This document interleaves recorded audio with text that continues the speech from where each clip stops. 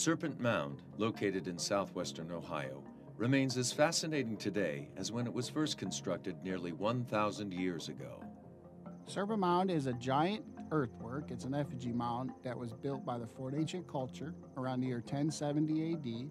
This location is really unique, both naturally. First off, this is the site of an impact crater. The terrain around here is very different from the surrounding areas. It's very unique, very complex. If you look at the head of the serpent, the profile from the creek, if you look at the profile of the stone, it kind of resembles a reptile or a snake's head. The first people that built any kind of earthworks here were called the Adena people, and they built the burial mound around 800 BC.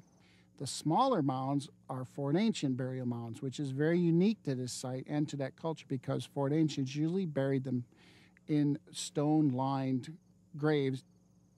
Fort Ancient Indians were descendants, we believe, from a group called the Mississippians. We believe that the Fort Ancient people migrated into the area that we live in today, primarily southern Ohio, northern Kentucky, and southeastern Indiana. Fort Ancients were the last prehistoric group, and they lived here from 1000 AD to approximately 1600 AD. Much can be learned about the Fort Ancient by the artifacts they left behind. The pottery was handmade with local clays. It was formed in coils, and then it was fired in an underground kiln, and then used for cooking.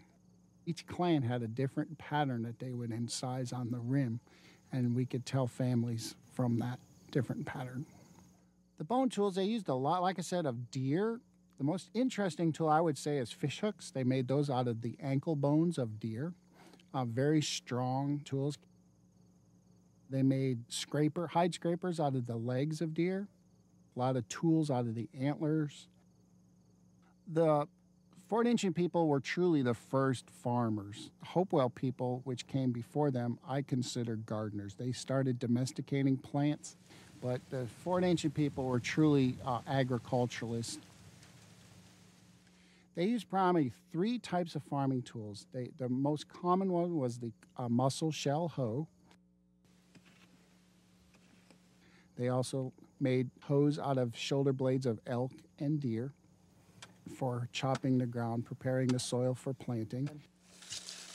They used rakes out of deer antlers to clear the ground, and they used fire-hardened sticks as planting sticks, or what we might know as a dibble today, to make holes to plant the seed.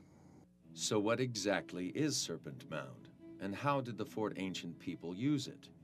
Serpent Mound is a giant effigy mound. It's a calendar to mark the four seasons. The summer solstice sunset lines up with the head of the serpent. The serpent is composed of three parts. There's the tail, which is coiling. It's on the southwestern corner. Then it's composed of three eastward-facing bends, which align with the equinox and solstice sunrises. The Serpent Mound was not used as a burial mound. There are no cultural remains or human remains associated with Serpent Mound at all. The mound was constructed in three layers. The initial layer was stone.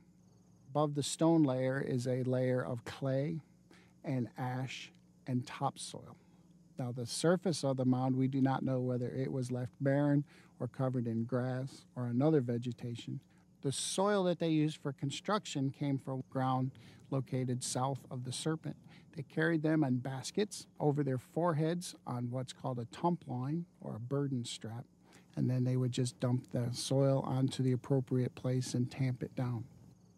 Serpent Mound has intrigued many over the years. The site was first excavated in the late 19th century by famed archaeologist Frederick Ward Putnam.